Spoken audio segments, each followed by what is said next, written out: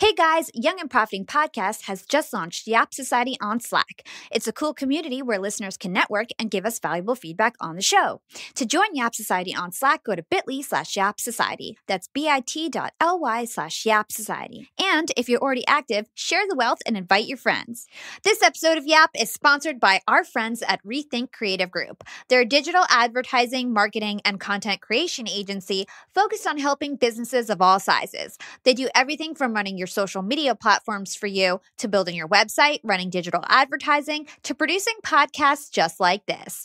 We've seen their work, and trust me, they're awesome. They focus on generating results for their clients, which is why they've worked with over 100 different clients across industries in the past 4 years. I partnered with them because I'm always asked to take on freelance marketing projects, but I simply don't have the bandwidth, and they're the only agency I would put my name behind. So if you're tired of marketing that just doesn't work, you need to look these guys up. Go to rethink.agency/YAP. And our listeners get a special gift if you sign up to work with them. That's rethink.agency/YAP. You're listening to YAP, Young and Profiting Podcast, a place where you can listen, learn, and profit. I'm Hala Taha, and today we're yapping with Quentin Allums, one of the first video creators on LinkedIn and prominent influencer on the platform who has generated millions of views over the years. Aside from being one of the best visual storytellers of our time, Q is also an up-and-coming entrepreneur who runs a video marketing company as well as an events company under his conglomerate Urban Misfit Ventures. When Q isn't working on his startup, he's interviewing great minds on his podcast, Strange on Purpose, and traveling the world for speaking engagements on notable stages from TEDx to VidCon. Hey Q, welcome to Young and Profiting Podcast. What's up? I appreciate you having me. Of course, we're super excited to have you on the show.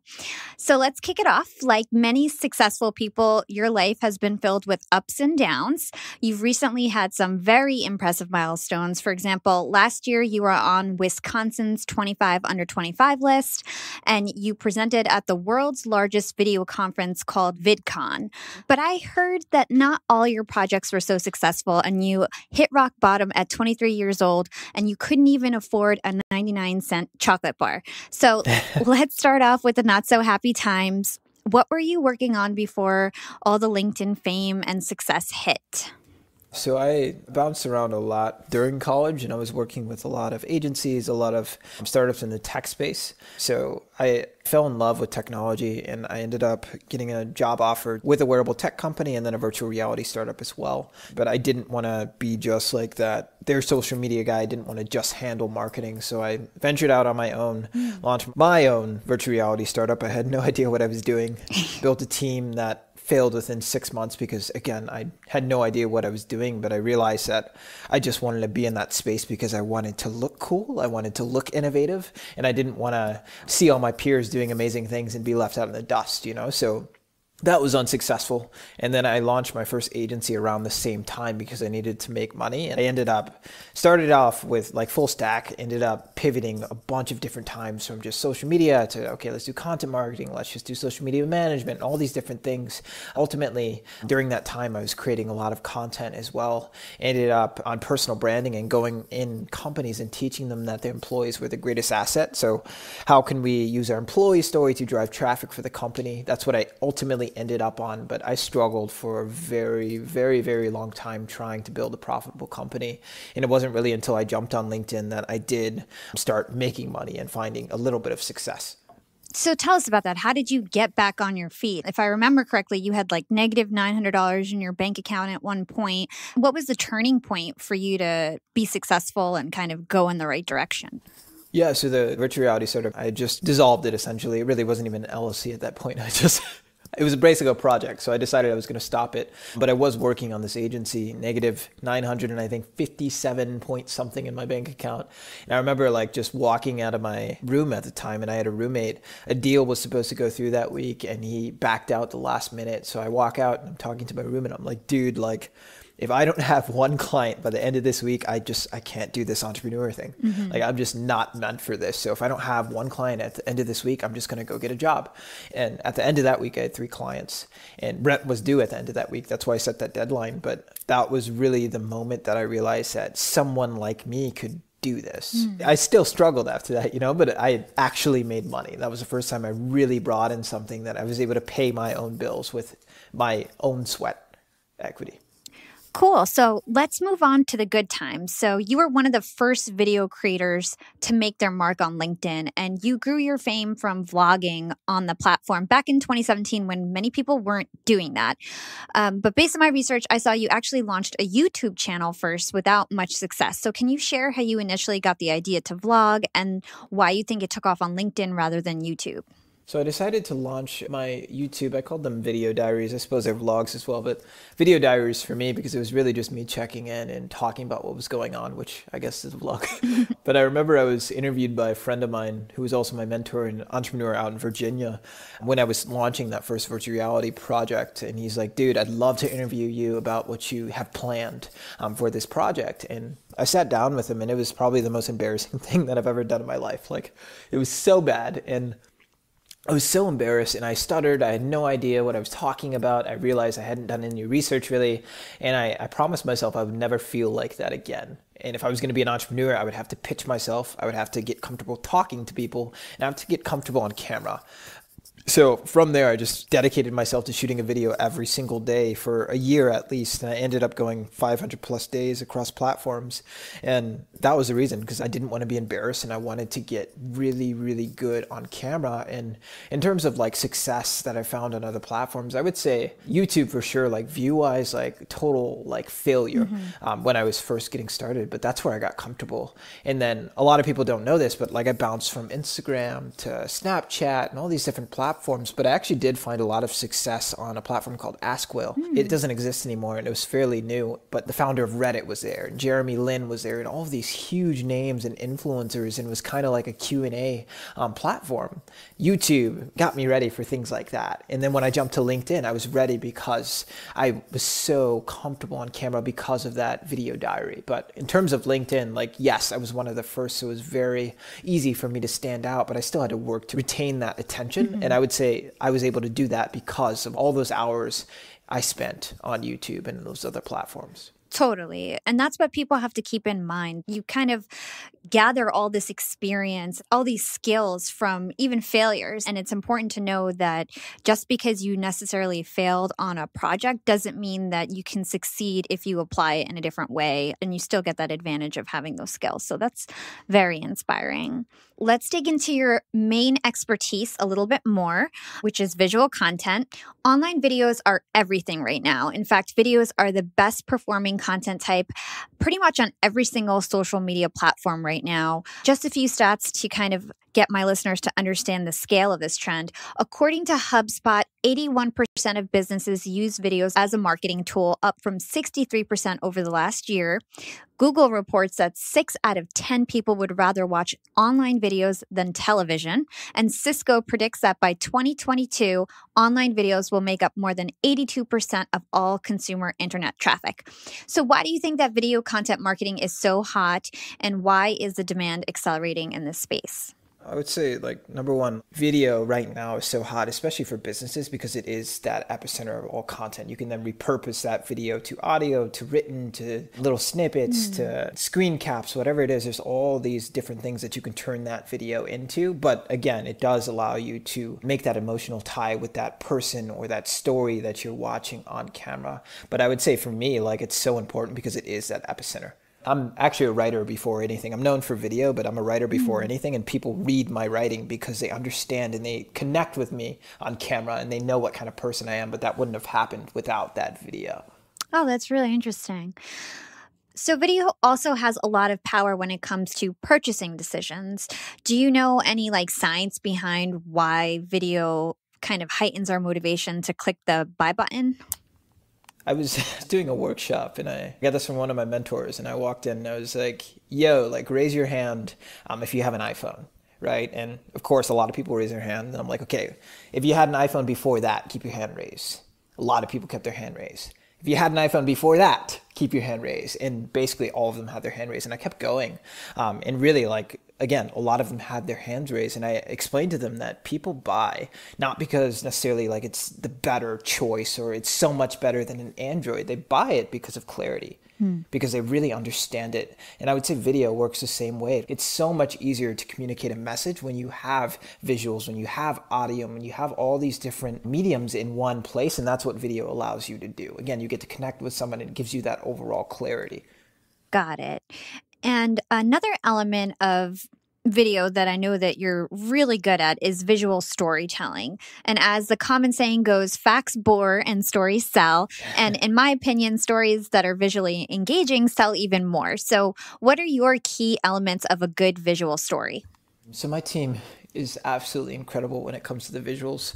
Again, I'm a writer and I'm really good on camera. That's where I'm best. But I would say a lot of the things that a lot of people pay attention to on their TV shows and movies, like the same things apply. For the most part, all stories are the same, right? Like they start someone, you have that main point, and then they build up, and then there's that problem. Okay, how do they get over that? What's the outcome?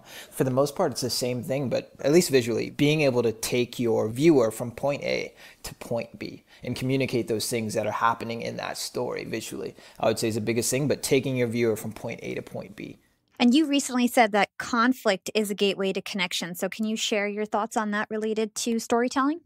Absolutely. Conflict is innate, and it's been there since the beginning of time. And if you look at all of the successful stories like Harry Potter, Game of Thrones, Batman, like any story, like there's that conflict. And that's why we heavily attach to that character. Otherwise, it's going to be boring, right? Like what's that thing that they overcame and what did they become? So I'd say when it comes to conflict, just like all of your favorite stories, when it comes to communicating your brand story or your personal brand, whatever it is, like what's a conflict in your life? And it doesn't have to be huge, right? It doesn't have to be, hey, I had negative $900 in my bank account, or hey, like this happened that was terrible when I was a child. But just everyday conflict that people can resonate with, that's going to make your story so much more compelling versus the static character that doesn't change at all. Okay, so let's talk about how you actually create a video. What is your production process? Do you write a script? Is it more on the fly for your LinkedIn videos? Are you guys planning camera angles and things like that? First, it was overplanned when it was just me. Then it was run and gun because we needed to make money. And now I'm really at the point where I want to take everything that we do to the next level. So we are spending a lot more time planning versus, hey, like here's a topic, just go rant. I do want to test and see what's working. So I have this spreadsheet essentially that maps out all of our different content, tracks different variables like, hey, did I have my hat on this day? Was I outside? What was the copy that I used? Was there B-roll? Was there music? What was the message? What was the CTA in the copy? All these different variables that allows me to see, hey, what's resonating? And from there, I lean into the thing that's working. But we do spend a lot of time planning out what topics we want to hit and then at least outlining the main points of that topic. I would say personally, I don't spend a boatload of time, but for my team and for our clients, we do spend a lot of time there because that's when you're going to get that shareability. That's when you're going to get that virality, when you really understand what works. And it's a science and you know it because you've tracked it. Data is law. Absolutely. Data doesn't lie. So you just mentioned your black hat, which is sort of like your icon. People call that a brand anchor. Another LinkedIn star, her name is Dr. Natalia. She wears blue glasses. So what do you think about brand anchors? Is that something that you would encourage others trying to make a name for themselves to do? Yeah, something I like to say is let your ship sail. Don't be afraid to let your ship sail before you find that anchor. Right? I think a lot of people obsess over that. I had a message one time that's like, Q, like people only watch your stuff because you have a cool hat. And I was like, okay, like there's some truth in that. There's definitely like science to that, but like that's not the reason. Before I had my hat, like people still watch my videos, but my hat took me to the next level because it was like, hey, have you seen that guy with the black hat? I immediately like increased shareability, right? And people were talking about me. And then people knew, hey, yeah, he talks about this. I'm going to click on this video because I've heard about him. So I would just say, don't be afraid to let that ship sail. If you look at the most successful people like Gary Vaynerchuk, you could argue that he doesn't necessarily have a brand anchor, or at least he didn't for a very long time. And now he's known for things like hustle and like sneakers and the jets and like these sounds that he's implementing into his videos now. But he didn't have a brand anchor for a very, very long time. So I would say you don't need one, but it definitely helps to have those visuals. And that can be colors, that could be sounds, honestly, that could be style of clothing that you wear, whatever it may be, anything. Having that visual or that thing that's attached to your identity. Visuals make it a lot easier, but it could be anything. But you don't need it. and don't be afraid to go without it. That's so fascinating. I need to think about what my brand anchor is. Let's talk more about optimizing your videos. And like you said, you're doing like A/B testing and really looking into what's working, what's not, dropping what's not, and focusing on what is. I personally have found that videos are sort of deprioritized on LinkedIn. My regular text posts or text with images always do better. Granted, I don't really do a lot of videos where it's like me in person. It's more like, still videos and things like that. So I don't think what I'm saying is entirely fair. But maybe you can give us some tips on how to make our videos perform better. So like how long of a caption should we have? How long should our videos be in general? Is there certain types of videos that work better than others? I would say in terms of like the different mediums, for sure, text posts get more views, but that's just the algorithm. In terms of like video, like every time I go live, typically that's a lead for my company, right? Every time I post a video and I know it's going to go viral, that's a lead from my company. It just depends. But in terms of like getting your videos to get more views. Like I know this is an unpopular opinion. It's not what people typically want to hear, but I would say you have to test it. Like that spreadsheet that I have looks very different for all of my founders, right? What works for me does not necessarily work for them. I know for me personally, whenever I talk about something emotional and I'm telling a story and I'm leaning into my strengths, which is strategy, and like when I speak, like there's that flow-like state, right? Whenever I'm doing that, I know it's going to do very, very well. It doesn't matter if I have my hat on. It honestly doesn't even matter if I have B-roll. Music does make a little bit of an impact, but that's completely different for all of my founders.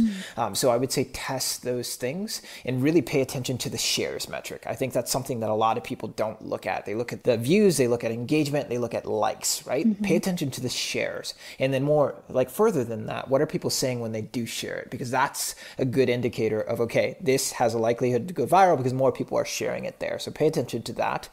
In terms of actually getting your views to perform better on like a basic level though, I would say like that first frame is going to be your thumbnail. So make sure it's an attractive visual, like make sure it's related to the video, of course, but like it shouldn't be looking up your nose, right? Like smile or something like that. But that first second of your video is going to be the thumbnail. So make it attractive. I would say copy is huge, huge, huge, huge. And again, that's why you need to test.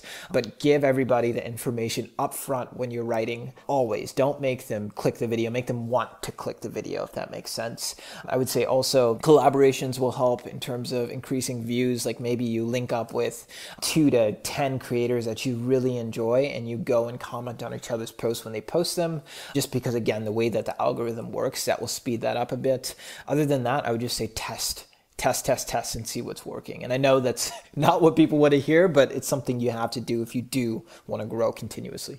Yeah, totally. And it's clearly working for you. So I think you mentioned a lot of great tips that we should keep in mind. So you've used your videos as a way to build a very thriving community on LinkedIn. I would say you're one of the most popular people on LinkedIn right now. You recently posted a video on the importance of retaining your following and not just focusing on getting new followers and more traction. And in my opinion, the way you made it sound like was it's basically treading water if you're doing that. So can you expand on this? You really do your research. Yeah.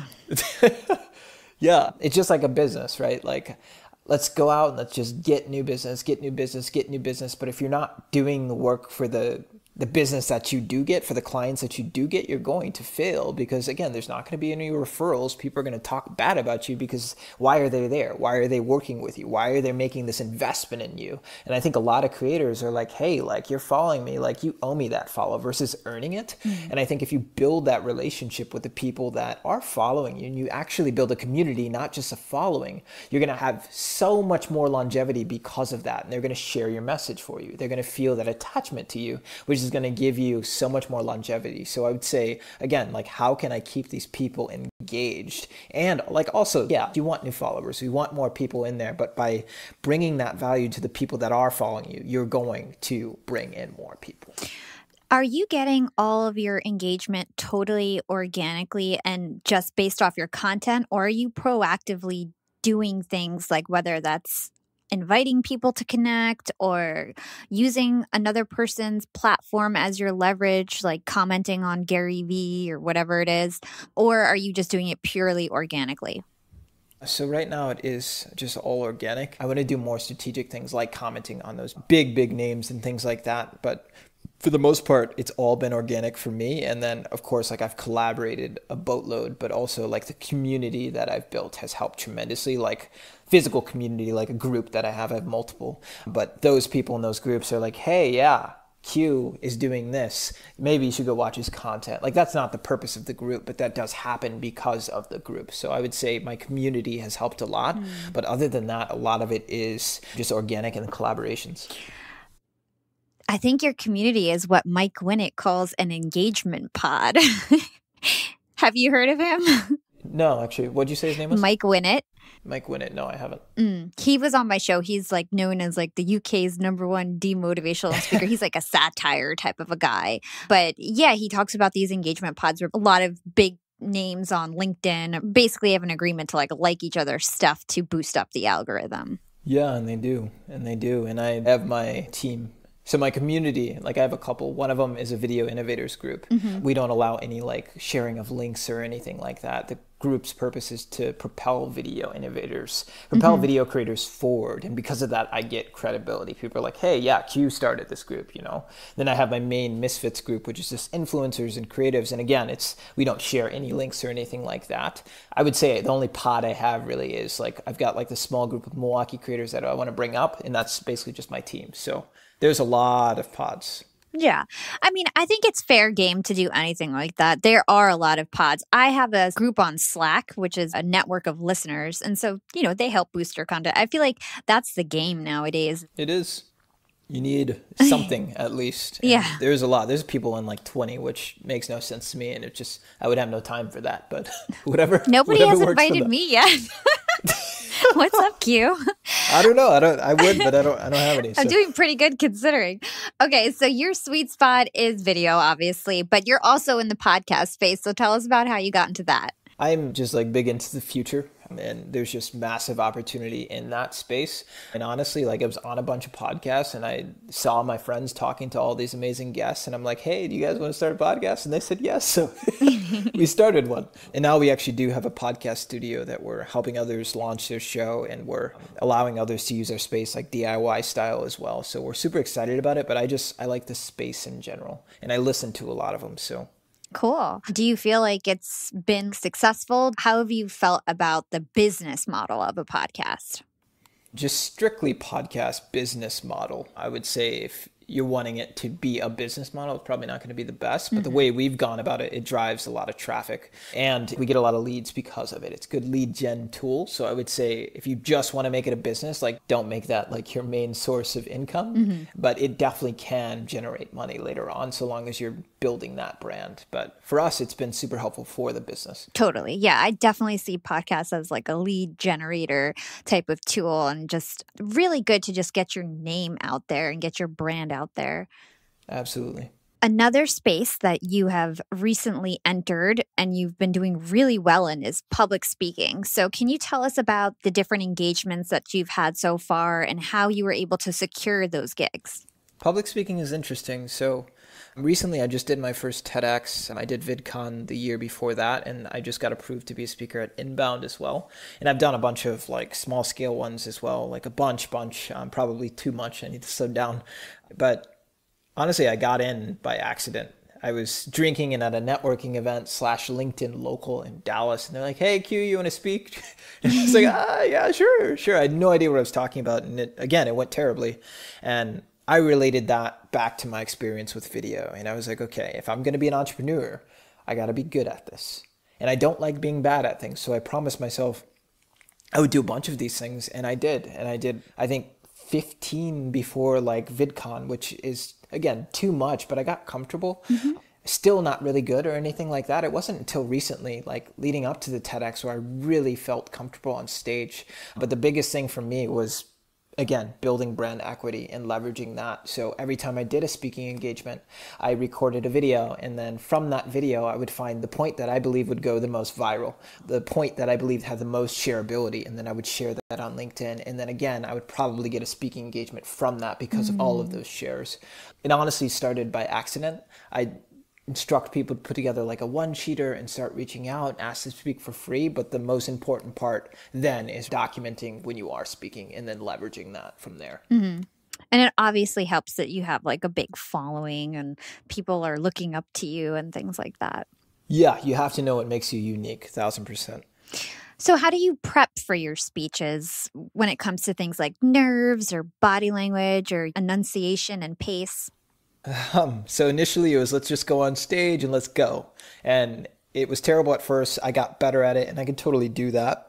But TEDx really taught me to prepare. And I am a very go with the flow type of guy, but I'm also deeply, deeply strategic. And I want to start spending more time like planning these speeches and then riffing it. I like to think of it like music. I was a musician. So you learn a song, you play it how it's played normally. And then like once you memorize it, then you can start riffing and doing all these things. So for me, like I have been writing out my talks now and I might go off script. I might go way off script. It just depends. But I do have the same routine every single speaking engagement that I do. Like I eat my peanut butter and jelly sandwich. I sit on the stage for like an hour beforehand, if that is allowed. I listen to the same playlist and I don't have my hat on until I go up on stage. I put my hat on and then I just forget about everything and I go. It's just the same thing for me every single time. And I've found that that's helped me separate myself from those nerves.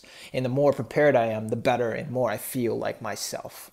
That's awesome. That's great advice. Thank you. So the last topic we're going to cover is entrepreneurship. What's the hardest thing you've faced so far as an entrepreneur? Ooh. Honestly, like I feel like I could name off a million different things. I would say though, like it's a point I'm at now. I was talking to a friend and new entrepreneur this morning and he's like, man, I'm so close to locking down this deal. This is so hard. He's like, I didn't realize it would be so hard. People say it's going to be hard, but you don't realize it until you're in it.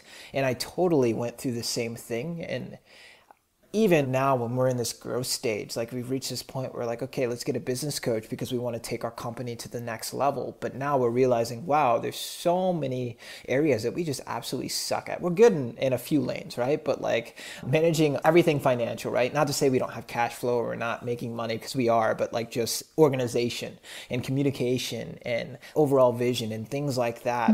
Just every day, every new stage gets harder and harder and harder. I'm more equipped to deal with those things, but I don't think I could just straight up answer has been the hardest thing because literally everything is hard. Week, it all sucks, but it's also fun and rewarding, you know? Yeah. And you partnered with 3 others for this venture. Why did you decide that you needed a team? And was it you who decided to recruit this team? And how did you select them? Yes. So first startup, I was the founder and then I brought a team. Second agency, I was initially the founder and then I brought on 2 people later. And then it was just me again and I would outsource. And I really stepped away from that because I did want a team and I didn't want to do it alone anymore. And I wanted to have real impact. And that's when I met Eric when I was thinking about those things. And he was big on Twitter, big on Instagram. And I reached out and I'm like, dude, like, let's do something together. So we started a YouTube channel and we just talked about LinkedIn and it went pretty well. But after one video, I was like, okay, I want to do more. And this dude, I had convinced a lot of people to jump on LinkedIn at this point in my life, and he did 90 straight videos, whereas everybody else pretty much fell off. So I knew this guy was good for it. So we decided to launch a business, had no idea what we wanted to do. We just knew that we wanted to create full time. And then around that time, I had met Brema, who I was earlier introduced by my 4th business partner, Izzy, who I was college roommates back with in the day. But Brema and I met each other through this group that wanted to do something similar to my company now. They ended up kicking Brema out and me out because we just weren't aligned. And I hired Brema to do some work with my previous company. And then I hired him to do a shoot with me and Eric when we were starting this company. And he's like, wow, I really like what you guys are doing. I have no idea what you're actually doing, but I like it and I want to be a part of it. So we brought him on. And then Izzy, who was my old college roommate 7 years ago, he was transitioning from director of corporate sponsorships at this previous venture. And I'm like, dude, like we need exactly what you have to offer right now. I knew what I was good at. I knew what Eric was good at. I knew what Brema was good at. And I knew what Izzy was good at. So we got together, we hashed it out, and we decided to start this together. And from there, it's just kind of grown faster than any of us have ever expected. That's awesome. I would say when you have a lot of people, though, it does get difficult. So just make sure you outline everything before you get started. Yeah, that's great advice. Sometimes just getting the team ramped up takes so long and it's so difficult. But once everything's moving like a well-oiled machine, it's so nice. Absolutely. 1,000%. So this is the company that's called Urban Misfits, correct? So it's Urban Misfit Ventures. How did you come up with that name? So the name, I had built a community of misfits before I started this company, and I was known as a misfit on LinkedIn. That's kind of what I've built my brand around. Mm-hmm. And I wanted to do something with that. And originally we were just going to do MK Misfits, which is now our events company that we own. And then we're like, hey, like, wouldn't it be cool if we had this agency that we could launch different brands under our original company, right? Different brands under this company, but we had an agency as well. And we could run those brands through the agency. So the idea is to own different companies, but not necessarily run all of them, but have full control over all of them under this venture, under this umbrella company, right? Mm-hmm. So as Misfits, I don't know where the name exactly came from, but we are going to have and do have multiple ventures. So that's brilliant. Awesome. That's kind of how that worked out. And I've heard you compare your company's value proposition to the likes of Kim Kardashian. So can you tell us what you mean by that? Oh, I don't remember saying that, but that's funny. I would say a big thing for us is when you partner with Urban Misfit Ventures, you're not just getting a team that's going to come in and help you with content, right? You're going to get the strategy, you're going to get the content, and you're going to get an impeccable story. But you're also going to get, hey, we've got this community and events company. We're able to drive a lot of traffic. And they're people that deeply believe in what we promote. So they know that we're only going to push products and push companies that we believe in. So they're more likely to buy your stuff. But also on top of that, you're also going to get my brand and all of my founders' brands and all of my employees' brands. We're able to drive all of that traffic to you. So if you partner with us, you get that full package, that influencer package. Very cool. And if you had to give one piece of advice for an up-and-coming entrepreneur, what would it be? Honestly, I would say stop listening to advice. Mm-hmm. Not necessarily don't consume. I think consuming is great, but especially when you're first getting started out, it's very easy to get bogged down by advice and get analysis paralysis. So I would just say do and then learn from that failure or the success, whatever it is, but just don't listen to too much advice and start taking more action. And then as you learn, as you grow, then you can start consuming more. And then eventually you're creating and doing as much as you're consuming ultimately. But at first, I would just say stop taking so much advice. That's good advice. And where can our listeners go to find more about you and everything that you do? Yeah, so our website is urbanmisfitventures.com. Otherwise, mkmisfits.com will take you to the same place. You can find me on any social media platform by searching at tag just Q. Otherwise, on LinkedIn, I'm Quentin Allums. But yeah. Awesome. Well, it was so wonderful to have you on the show. Thank you. Yeah, I appreciate you having me. Thanks for listening to Young and Profiting Podcast. If you enjoyed this episode, don't forget to write us a review on Apple Podcasts or wherever you listen to the show. Follow YAP on Instagram at Young and Profiting and check us out at youngandprofiting.com. And now you can chat live with us every single day on YAP Society on Slack. Check out our show notes or youngandprofiting.com for the registration link. You can find me on Instagram at YAP with Hala or LinkedIn. Just search for my name, Hala Taha. Big thanks to the YAP team for another successful episode. This week on YAP, I'd like to give a special shout out to our audio engineer and producer, Danny McFadder. Danny is a super talented lady who keeps our podcast sounding amazingly clean and professional. We are so very lucky to have her. This is Hala signing off.